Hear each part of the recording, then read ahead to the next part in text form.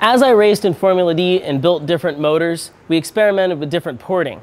We went from a street port to a bridge port all the way to a peripheral port. Each one of these changing our port timing, which would be a lot like changing cam timing.